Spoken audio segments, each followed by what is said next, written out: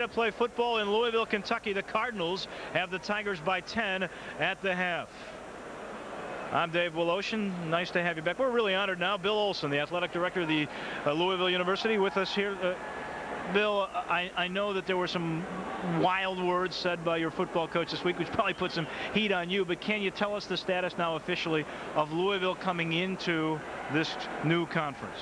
Well, the first step's already been taken. I think the presidents have concluded that 6 institutions can come together and put together the nucleus of a new conference. Now, the second step will be taking place in November when the presidents decide how you can expand that nucleus to include some basketball playing members. So we're looking forward to being part of that process. I think we've gotten everything put to bed back here in Louisville so that we can be a part of it.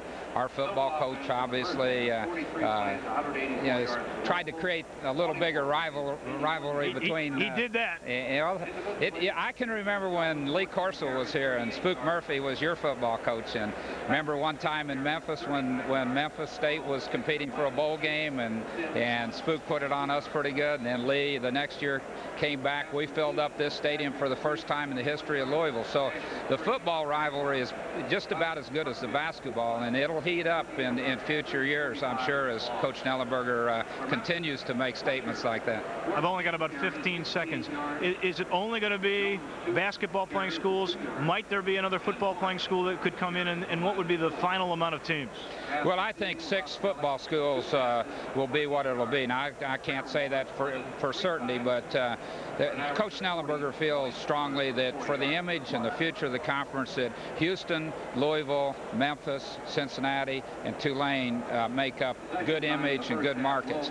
Southern Mississippi and East Carolina have been mentioned. It's up to the membership to decide which one of those two that they would want, but I think the future can be marketed better with those others, and then take the Chicago and the Milwaukee and the St. Louis markets and maybe Birmingham, and you might come up with a 10-team nucleus that would be pretty good. Looks like we got a lot of the great Midwest in there. Bill, thank you so very much. I appreciate it. Again at halftime at Cardinal Stadium, 10-0 Cards as the Tigers come out and stretch. They need to play catch-up. It's an old-fashioned standoff. There's no spare office around here. What's wrong with this one? It's mine. When a big city detective butts heads with a stubborn Southern sheriff, Oscar nominee Howard Rollins, Emmy winner Carol O'Connor in the heat of the night. Weeknights at 9 on Fox 24. You could be one of 40 people who will each win $124 cash. Just watch Fresh Prince at 6 and 10:30 on WPTY this November for your chance to cash in on a Fresh Prince ransom. When you said you were starting your own business, everyone just laughed and laughed. Today the bank called. Your small business loan is approved. And you just had to laugh a little bit yourself. Now for some serious fun. The Mercury Cougar XR7 with a luxurious wraparound cockpit interior and a 205 horsepower V8 that just flat out kicks. It's affordable too. Oh yeah, you're going places. Due to exceptionally nice weather, my office is closed today, but do leave a message. Sunday, catch a 2-hour spine-tingling special. The Simpsons Scare-a-thon. Here's Johnny! And a scientific experiment turns Bud into a mutant. Where are you going? To top a field and kill myself. Married with children. Then grab a costume and join the party. Not the first crab I've seen in here, but certainly the biggest. The George Carlin Show. Beginning Sunday night at 6 on Fox 24. Fox NFL Sunday, the pregame show that knows how to have fun. Is there a quarterback that you've never gotten to? Yeah, Bradshaw, but it's early this year, yeah. Then, scrambling Randall Cunningham leads the high-powered Philadelphia offense. And a tough Eagle D as they travel to the nation's capital to meet Norv Turner's Washington Redskins. The Philadelphia Eagles versus the Washington Redskins. Beginning Sunday at noon, sponsored by Treasure Bay Casino. We're the Rock 103 Wake Up Crew, inviting you to win a new color TV by watching NFL football on WPTY and listening to the Wake Up Crew in the morning. Sometime during each Sunday game on WPTY, the Rock 103 logo will appear. The following morning, the wake-up crew, that's us, will ask what the score was when the Rock 103 logo appeared. Timeout. You got to give me an instant replay. Watch NFL football Sundays on WPTY. Look for the 103 logo during the game and listen to the wake-up crew on Rock 103 the following morning for your chance to win a new color TV. From your home team, WPTY, on Rock 103. Just a few moments away from the kickoff of the second half. Cardinals up on the Tigers 10-0. We're rejoined by Bob Wynn now. And, well, offensively, it was a show by the Cardinals. This is the first play of the first series. Well, this was an excellent series, a very well-called series. Coswell Sims, one of their quicker players, takes the ball on a reverse, gets some nice blocking, good pursuit by the Tigers, but he finds a seam. Jerome Woods has to lasso him and run him out of bounds. They've got a tough fullback, and here's just straight ahead. Nice run by Chris Fitzpatrick. Well, this was by far his best run of the game. This is a very versatile player who runs the ball well and catches passes, but here he pounds it down to about the 10-yard line. And then here we'll have Anthony Shellman doing his acrobatics. He goes up and over on a third down play. The Tigers had held on first and second down. Shellman had 38 yards. Fitzpatrick 39, and here's the problem. 3 fumbles, 2 lost in the first half. We talked at this time about this maybe was Joe Borch's fumble. I'm not sure Frank Fletcher knew the handoff was coming his way, and he was past the quarterback at that time. That leads to a field goal, and our current margin here, 10-0 Louisville.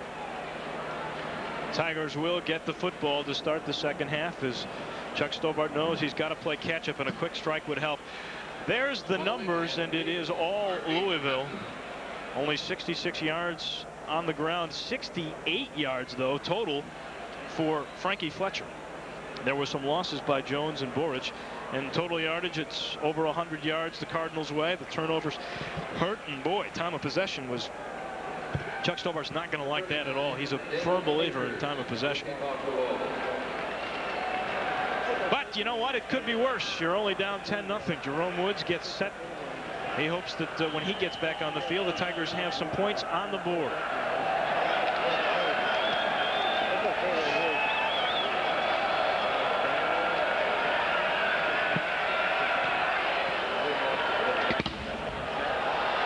The cannon goes off late. Brian Davis has it at the 8. Davis squirts ahead to the 25. That's Fairfield position. And that's where the U of M takes over.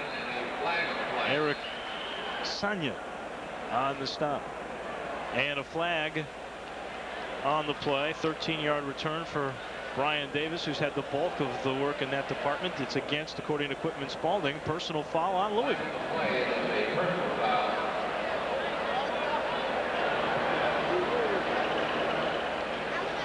Yeah, a lot of Chicago Bear fans in Louisville. Young man had a Bears cap. Some of the old Cardinals played for the Bears. That's Doug Buffoon. Oh, yeah. He's a former Louisville Cardinal. Dead ball foul, personal foul, late hit on the kicking team after the play. It's 1st and 10. Well, if you're Chuck Stobart, that's the way you'd want to start. And there's some young Cardinal fans. He needs some grammar lessons already. Yeah, he does, doesn't he? Or etiquette lessons, one of the two. Of course, you let it loose at a football game. That's part of the way it works.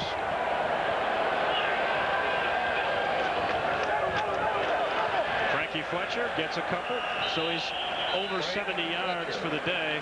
In case you're wondering what Borich did in the air, 4 of 7 for 15 yards. No touchdowns. The longest completion was 5 yards. Tyrus McLeod, the linebacker in the middle, makes the stop. Sophomore from Fort Lauderdale, Florida.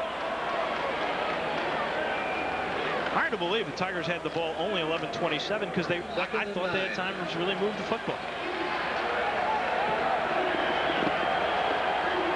Give Fletcher 1, 2nd and 9. Tipped away. Good defense by Quinn.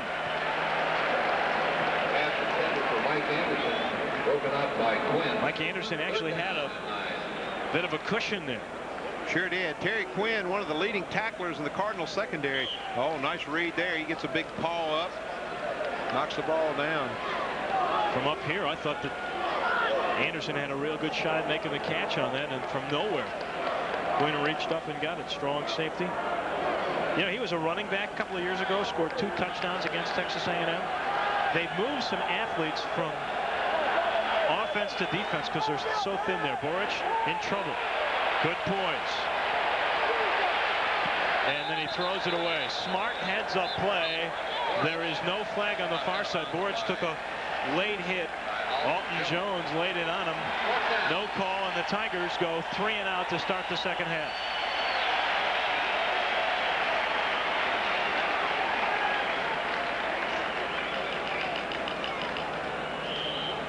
We were talking with Bill Olson about the up-and-coming conference. It looks pretty good that 4 of the great Midwest teams other than Memphis and Cincinnati will make it in. That being DePaul, St. Louis, Marquette, and UAB. Bethel, no fair catch called for. Bethel still on his feet, finally dragged down, and there's a flag on the play. And the Tigers are saying that there's... I believe we've had a fumble, Dave, and the official is signaling Memphis ball. One has. Now they're talking about it. Kenny Irvin came up with the football. I think we're going to have a block in the back was the flag on number 53 for Louisville here, I believe was the signal. Oh, if the Tigers can pick this one up on the fumble, that would maybe be the break this offense needs. Some momentum, something to get them going.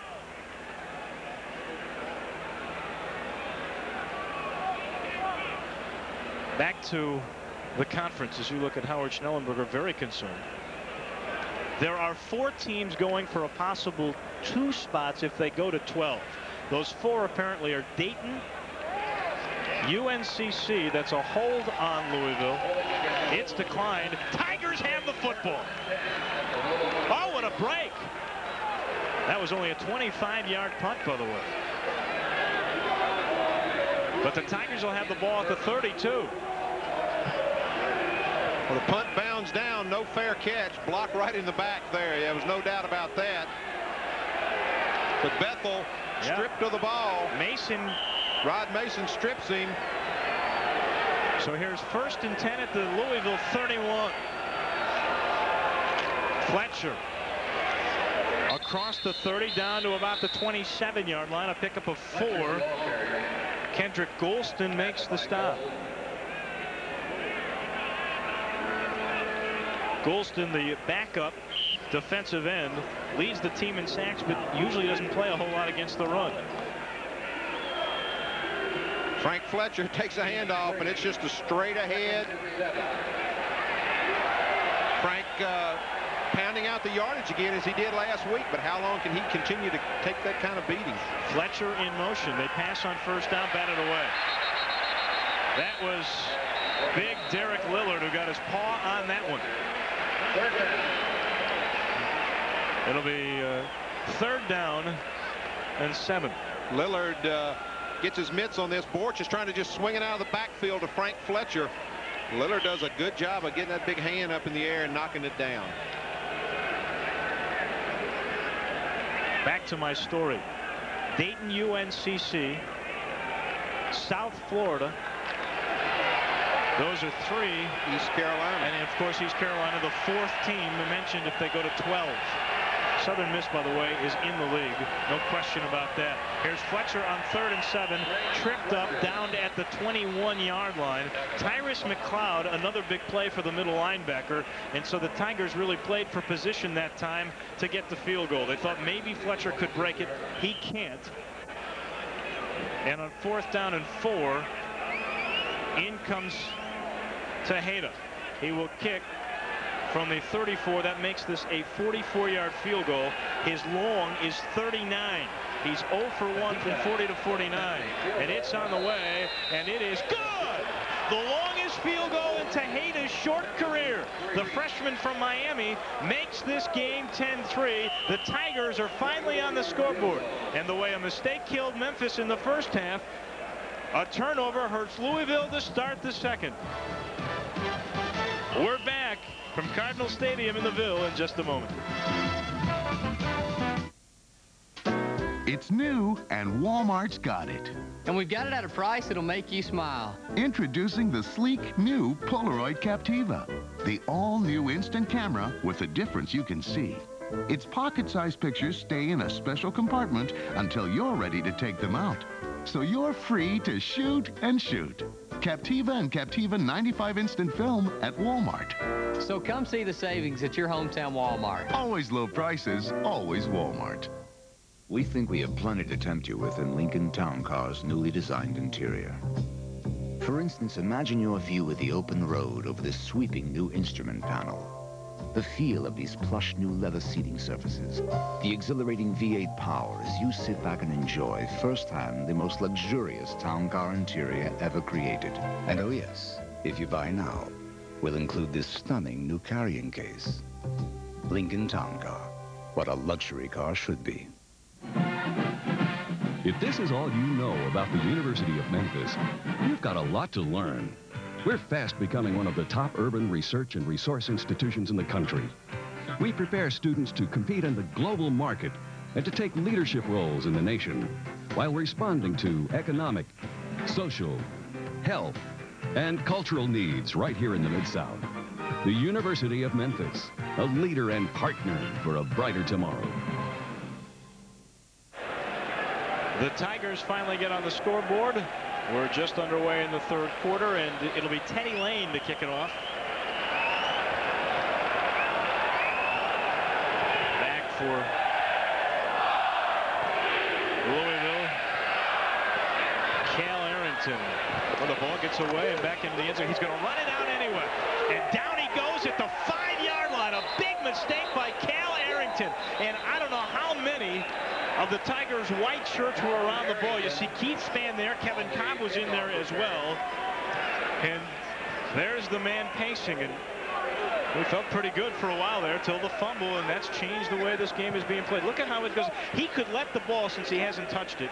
Well, he should down it right here. Right. He could let it go and down it, and he decided to run out. And there's Cobb. There's Cobb, Britton Wilkins, Scott Singler. Jimmy Beasley's in there, Reddick's in there. I'm sure Coach Schnellenberger will have something to say about that. 4 plays, 5 yards, a minute 15 after the fumble, 44-yard field goal. Remember, the fumble came after a poor punt. The Tigers got the break. That was a poor decision by Cal Arrington. Louisville's making all kinds of mental mistakes. At the 6-yard line, low to the air, Asher right through his hands. Good D. Larry Dillard all over him. The Memphis fans finally have something to cheer about. You know, that's the bottom row. It goes all the way up to the top. All those blue shirts. Those Tiger fans will have to get accustomed to driving back up here again. We did for a number of years, and now with Louisville back in the league, this will be a normal trek for Memphis fans to cover.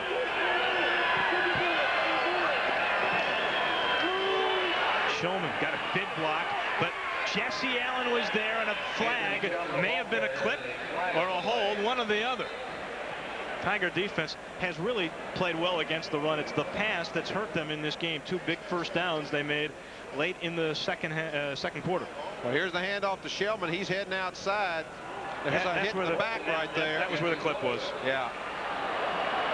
And then big hits by, you know, that's impressive to see a tackle and a nose guard standing out there in the same spot that the tailback is on a sweep.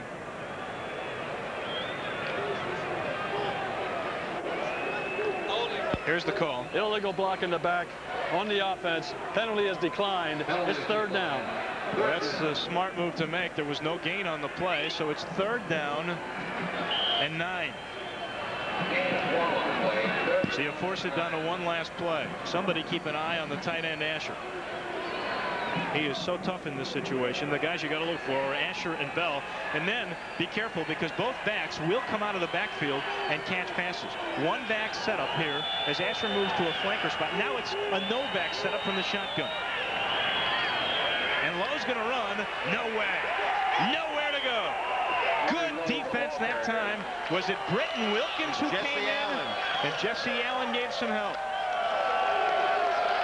Great defensive effort there by the Tigers. An unusual call by Louisville in that they put everybody out in the receiver situation. Marty Lowe is just taking it on a little quarterback draw. Jesse Allen sniffs that out, and here comes a whole host of Tigers. There's old Jesse from that Central High School in Memphis. Top tackler on the team. Came into the game in the 70s with his tackles. Ross Kelly wants to return one. Needs 2 yards to break the school record. Big kick. Oh, my goodness. And Ross Kelly takes it at the 31-yard line. Ross Kelly breaks the school record right there. Ross Kelly all the way near midfield. Ryan Ross Kelly, there's the magic we saw at Tulsa. Finally stopped by Terry Quinn after a monster punt. Hey, that's why Brandon Brookfield is considered a top pro prospect.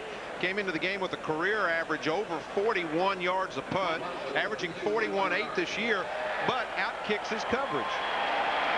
That time, 61 yards, but a nice return. And there's a flag on the field, and this time they're saying it's Memphis. Well, here's Ross Kelly setting sail up the side of the field. And whether we'll see the play or not, might have been back there. It could have happened right there behind the play. That looks like Frank Fletcher. That is Frankie Fletcher with Ryan Ross Kelly underneath him. So Frankie gets double the headshot exposure on this broadcast. Now they're going to go 10. Referee's going to sort it all out. They're marching a clip. And there's where the infraction was. It was later in the play, as we did see. 10 yards march off back to the 32, and I think Ross Kelly picked this thing up at the 31. What does that do to his record? Well, I think he'll get credit for the yardage up to a nearly midfield.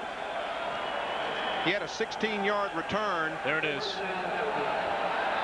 Right there. Oh, that was close, but probably the right call. But I believe he gets credit for the return because the penalty was stepped off from the point of infraction. 1st and 10 Tigers at the 32. They move away from the noisy section, and hopefully they can move a long way away. Big shadow as the sun starts to come down. Ross Kelly in motion. Fletcher, big hole. Fletcher, 9 quick yards to the 41. Rico Clark made the stop. There's the acceleration through a tremendous hole. And you got to give guys credit right now. Ludwizak, Miller, and Gomez. Those are the 3 in the middle. Settler and Quinn on the outside. Well, here's Frank Fletcher powering up behind his offensive line, rapidly approaching. I think he's in the range of about 84, 85 yards here early in the 3rd quarter. 2nd down and a long one.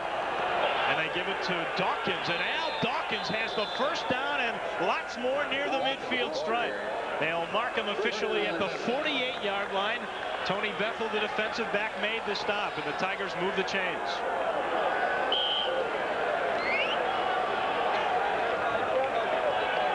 Here's the 1st down play. Everybody follows Fletcher because that's the way the game's been played, and there's Al Dawkins, a big hole, and he says, surprise. Frank Fletcher, the decoy on that play. This time it is Fletcher, and this time he gets a yard, and that's all. Terry Quinn moved up and plugged the hole in a hurry. Under 10 minutes left in the 3rd quarter. 10-3 to score. Tigers hoping to march down and knock this thing up.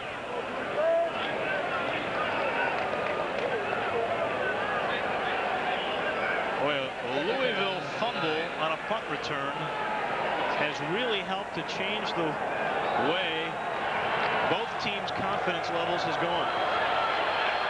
Tigers got a field goal, then a bad decision on the kickoff return, kept Louisville in the hole, and here come the Tigers. And here's a reverse. Quitman Spaulding gets a big block from Joel Pesky, but still good defense by Tony Bethel, and Quitman Spaulding couldn't get an inch. It'll be 3rd down and 9. Boy, Pesky laid a big hit on them. But Louisville had double coverage there. Here's the reverse to Quitman. Joel Pesky's going to make a big block there on 92, but Tony Bethel steps up. And Quitman Spaulding just ran right into him. Well, I'm really impressed with Bethel. He's been all over the place this game. He and Rico Clark and Terry Quinn, they've had big games. Lawrence will have to pass, and he goes from the shotgun. He doesn't like what he sees and wants to call timeout, and that'll be the first timeout Memphis has used in the game. There's 8:39 left to go here in quarter number 3. Momentum going the Tigers' way, but they got a big 3rd and 9 when we return to Cardinal Stadium in just a moment. 10 10-3. That's your score.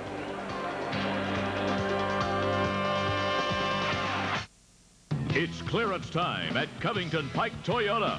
We got the one. We got the one you want. $89.90 for a loaded new Tercel. $98.90 for a loaded new Toyota truck. Over 1,000 new Toyotas, Camrys, Corollas, Celicas, Toyota trucks at the prices you want. $89.90 for a loaded new Tercel. 400 used cars in one location. Nobody outsells clearance time at Covington Pike Toyota. We got the one. We got the one you want. Name's Noah, that's all, just Noah. You know, I never get one of anything. And now Kroger's got this buy one, get one free sale. Better hurry. It's gonna be a big one. This week, save up to $118 on buy one, get one free items throughout the store. Items like plus, save on frozen stewing or baking hens 39 cents a pound, and boneless top sirloin steaks $1.99 a pound. I've spent my career talking about good taste, and Captain D's has been serving seafood that tastes good. Now I'm hooked on their new seafood dinner. It comes with a flaky fish fillet, golden fried shrimp, stuffed crab, fries, coleslaw, and hush puppies. Or try the deluxe seafood platter for more of everything. Maybe I can get a job singing for my supper. By the sea, by the sea. Sorry, Charlie. Okay, you're right. I can't carry a tuna. Try Captain D's new seafood dinner today. Welcome back to Louisville. Dave Willotion and Bob Wynn enjoying this one. 10-3, 8:39 to go. The Tigers insert some speed on a big 3rd down and 9 near midfield. Chancey Carr, Powell in the game. Some time over the middle, way overthrown. Marty Lowe was looking for Chancey Carr. He threw into 3 red shirts and 1 white shirt. I guess he was just trying to throw it away. So Memphis will have to kick it away.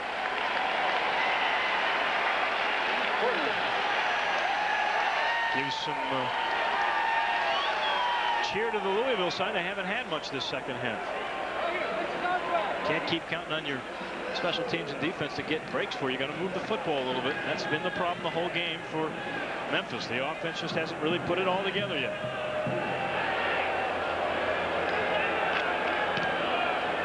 That time Paramount gets a good lick into the end zone. It goes. So that punt, 52 yards. No return. Louisville will have the ball 1st and 10 at their own 20-yard line. There's Tim Rose. He's looking stylish. The engineer of that number 2 ranked defense. Tim Rose serves as a defensive coordinator. There's his son Kurt, who's a graduate assistant on the team this year. Works with both the Tiger offensive and defensive units. Their touchdown streak of 12 quarters and 23 quarters against the run came to an end in the first quarter. In fact, that's the first time that anybody has taken an opening series all the way downfield against the Tigers this year. Anthony Shellman picks and chooses his way. Keith Spann knocks him down at the 25. That's a nice pickup for Shellman of 5 yards.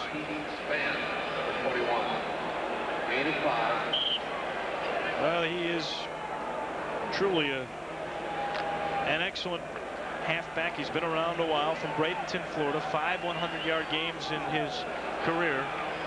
He needs to go some to get it here, though. Shellman again. Oh, he got stuck, but close to the first down. Not sure if it was Jerome Woods or Keith Spann who came up and, I mean, really put a knock on Shellman, but he did get the first down. Well, Shellman's a big back. Here he picks and chooses his hole. He's trying to get behind his blockers. That was Jerome Woods. Jerome Woods in there, and Keith Spann from Jackson, Tennessee. Good Tiger coverage, but not before Shellman picks up the first down.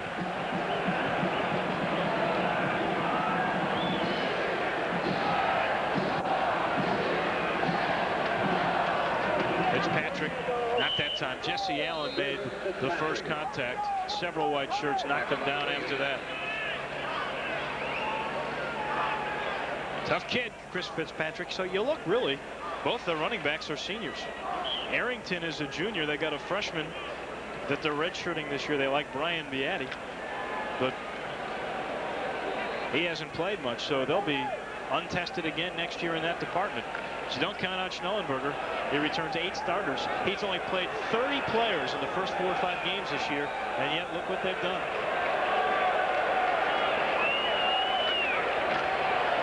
Low with time, and that's danger. Almost picked off. Oh, was that good defense on the tight end.